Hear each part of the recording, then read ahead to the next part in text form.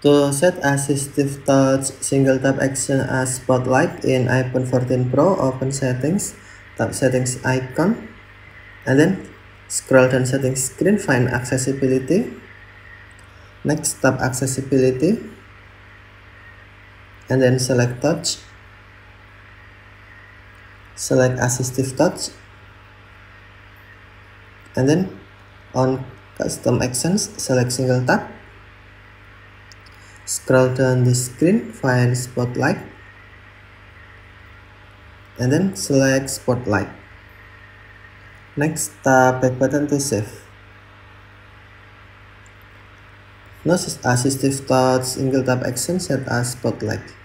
To turn on or turn off assistive touch, tap assistive touch switch until green to turn on or touch switch until green to turn on. Then if you tap single tap assistive touch, you can go spotlight. Okay, thank you for watching. Have a nice day.